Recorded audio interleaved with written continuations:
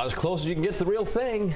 Check it out if you can. Around here, we're not dealing with any rain or fog this morning, TJ, so Tuesday's off to a good start. Yeah, clear skies across the area. I think the clouds will tend to fill in once again as we go through the day, but overall not a bad day. Let's take a look at what's going on across the area. Here's a look at Newport. Great visibility. Yeah, no fog. Looking at dry skies. Temperature at 54. Wind from the north-northeast at 6 miles an hour. And a look at the temperatures elsewhere. 52 over in New Bedford and Taunton. 54 in Providence. Smithfield is at 54 degrees. Our threat tracker for today.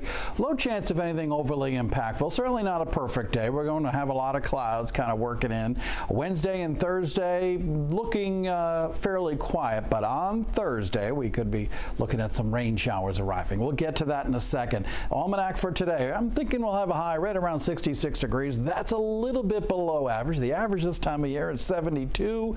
The low will likely be around 54, and that's pretty much on target. Tropical satellite picture. Something we're watching. This blob of clouds down there in the Western Caribbean. It could potentially form in the Helene over the next couple of days and working its way through the northeastern Gulf of Mexico, perhaps making landfall at least a Category 2 somewhere Florida, Alabama area, somewhere in there later on in the week. So we'll be watching that closely. Meanwhile, what we're looking at is still that ocean storm. It's kind of dispersed with a couple areas of low pressure out there in the ocean. High pressure way up there in Canada, still providing us with a northeasterly wind. It's actually the combination of that high and those areas of low pressure.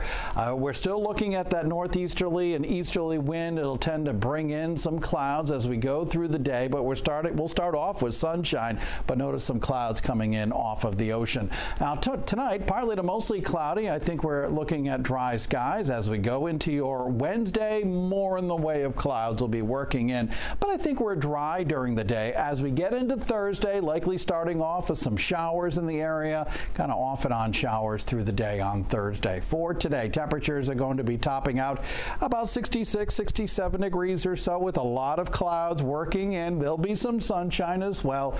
Mainly dry. There could be a sprinkle. Out on the beaches, blend of clouds and some sun. Air temperature around 63.